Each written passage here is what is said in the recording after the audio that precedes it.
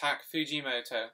Tak Fujimoto is a cinematographer from San Diego, California, who has worked in this role for over 60 films.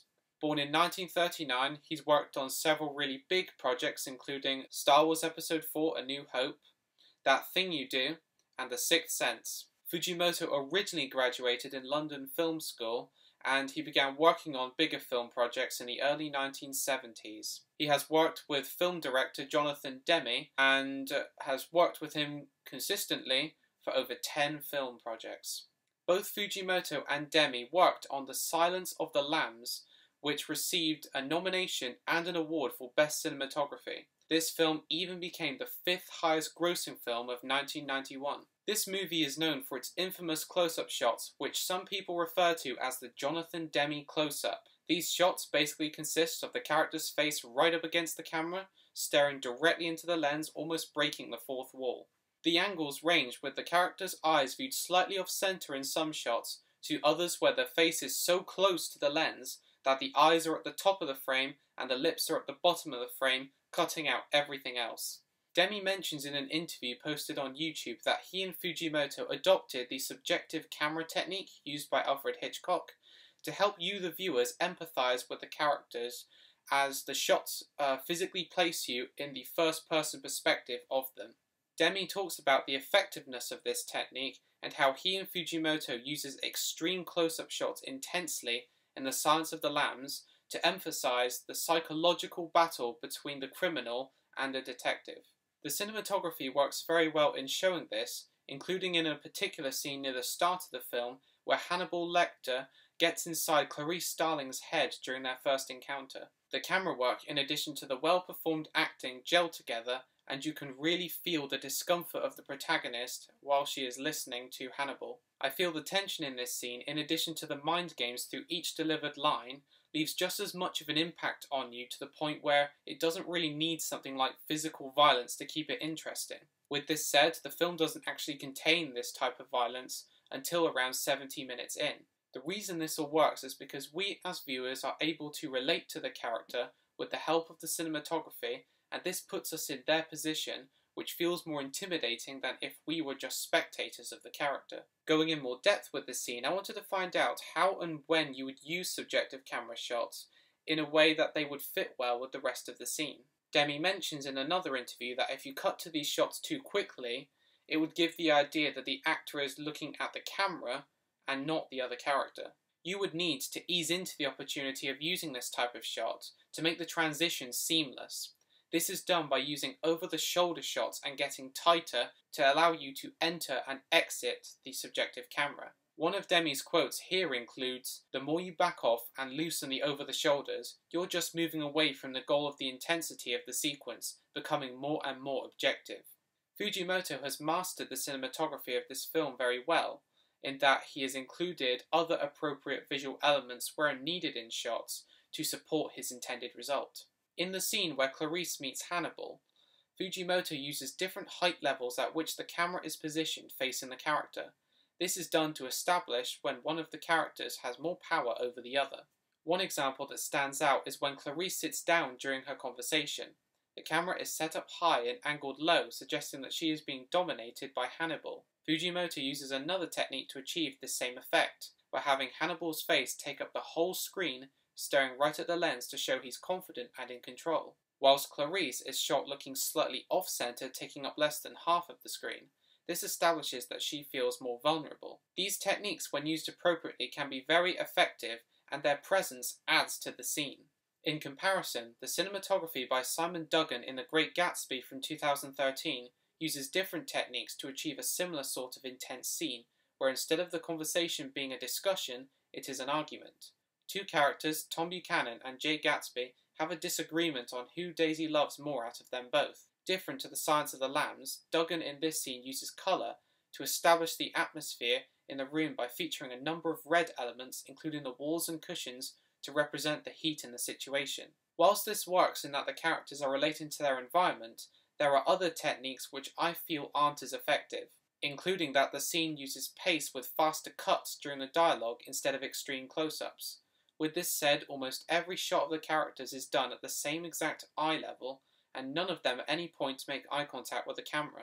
The problem here is that with this scene shot this way, all of the characters are appearing equal in terms of power.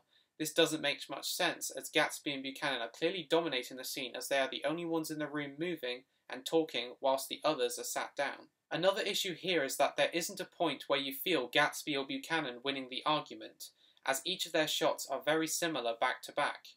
This makes the scene less interesting, as it doesn't really feel like it's escalating until right at the end where Gatsby loses his temper.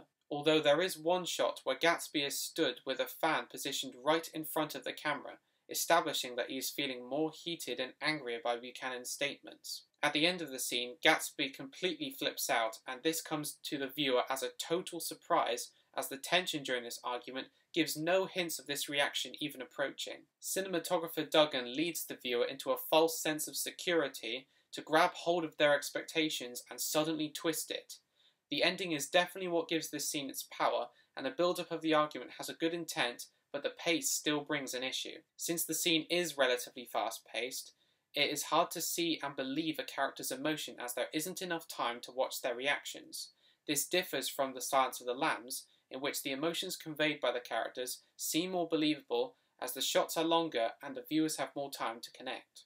Fujimoto has worked on several films that use different lighting setups, including low-key and high-key lighting, to support the mood of the scene and build the atmosphere. For instance, low-key lighting is used in the film The Sixth Sense, which in some scenes is set at a tone which captures more detail and emotion in the eyes due to the combination of the light and shadows. This effect highlights the eyes nicely, and Fujimoto likes to do this any time he can, as the eyes are crucial in conveying emotion and so they help narrate the story. As a cinematographer, you've got to understand the story really well in addition to the director's intentions, and so depending what you decide to use or not use in a shot will determine how it's read. The book Cinematography, Theory and Practice by Blaine Brown includes a quote on page 2 which says, "When we create a film project, one of our primary tasks is to create a visual world for the characters to inhabit.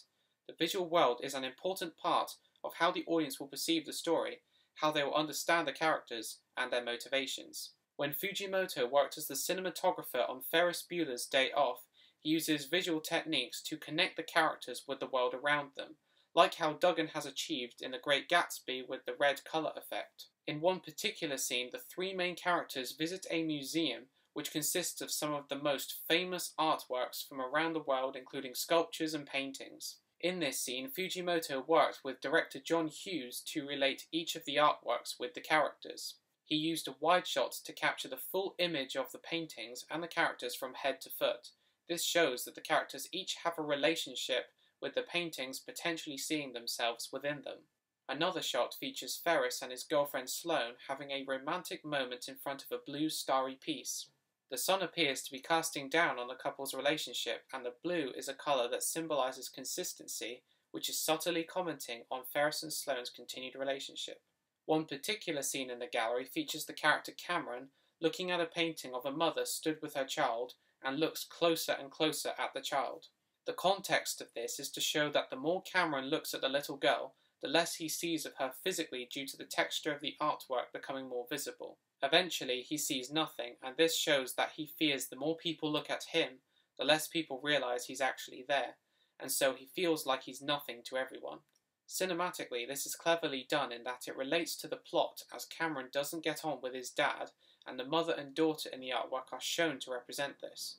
Fujimoto achieves this scene well, with close-up shots alternating between Cameron and the painting, going from a wide shot to just an extreme close-up of Cameron's eyes. I personally like the way Fujimoto shot one of the later scenes of this film, where Cameron accidentally wrecks his dad's Ferrari with it reversing right into a ditch off his high-level garage. The moment the car crashes, everything stops with a close-up of Cameron's emotional reaction to the situation, and then a wide of him stood in the clear, wide-open area of the garage. This composition works well in executing how Cameron is feeling, in that he feels empty from the loss of the car and scared of the consequences from his dad.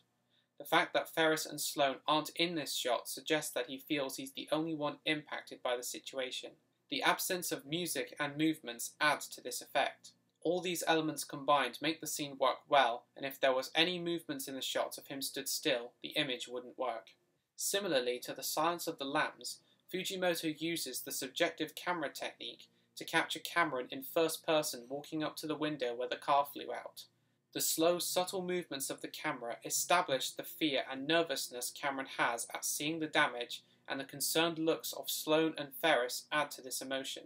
In The Silence of the Lambs, this effect is equally as powerful when Clarice slowly walks up to Hannibal with her ID. The camera makes slow movements representing that she's fearful like Cameron, but in this case more disturbed by what Hannibal is doing. To summarise, the subjective camera is very effective in conveying character emotion, and this is effective in not only these two films, but throughout his other works as well.